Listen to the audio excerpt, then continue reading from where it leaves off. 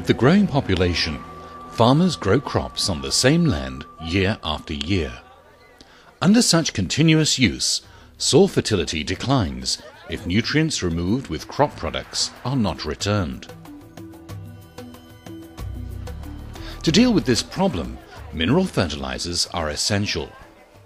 But as fertilizers are more expensive in Africa than anywhere else in the world, most farmers use none at all. In response, many countries have subsidized fertilizers, yet often neglecting supportive agricultural practices, institutions and policies.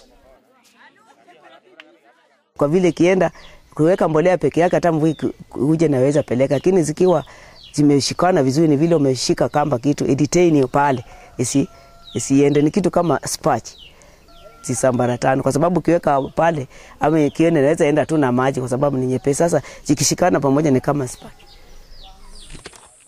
Africa can avoid mistakes made in other continents by promoting fertilizer together with other practices that maximize their efficiency and economic return. The combined use of improved varieties, mineral fertilizer and locally available organic materials is called Integrated Soil Fertility Management.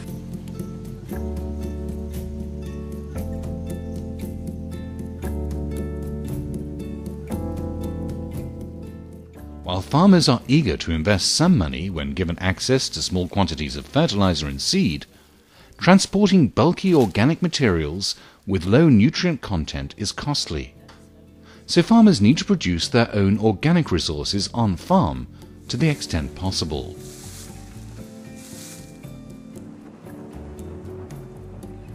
In West Africa, with limited labor and small financial risks, sorghum and millet farmers apply microdosing.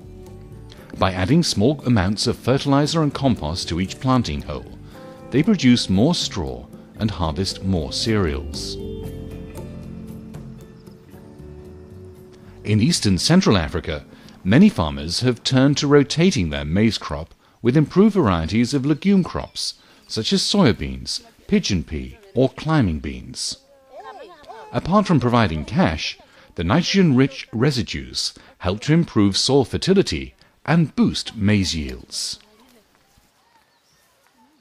Equally important in integrated soil fertility management is the promotion of good practices, such as plant spacing and placement and timing of fertilizer.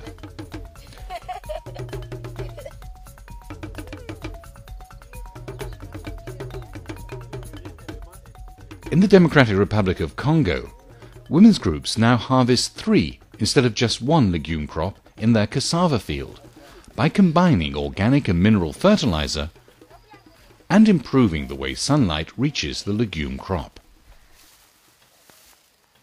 Leo tunapata ya kupanda maharagi na mihogo kumustari. Ni kusema turu ya pili tunaweza vuna ya kwanza, kisha ile mihogo na ile mayani ya maharagi tasaidia ile mihogo mbolea nyingine na saidia ile tulitia mbulongo. Kisha tunatia maharagi turu ya pili na ile mihogo iko vile, ndio maana tulikamata distance ya kabambi.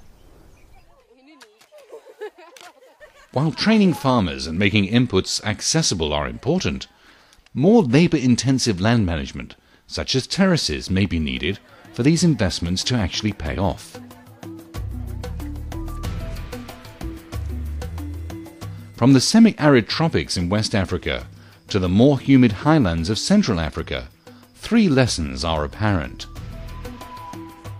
First, subsidizing fertilizers without promoting other best practices is an inefficient use of government money. Governments must invest in building farmers' capacities in integrated soil fertility management.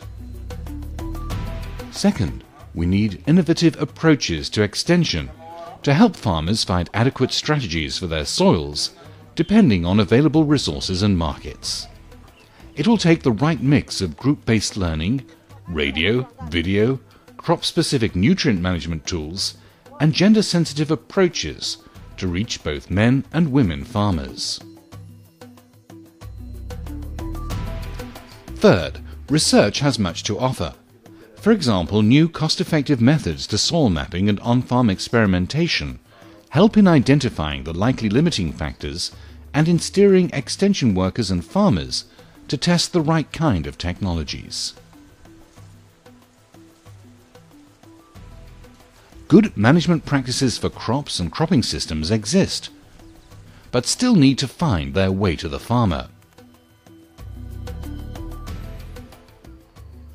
Integrated soil fertility management can help governments to save money. More importantly, it is crucial to help farmers become food secure, not only for today, but for generations to come.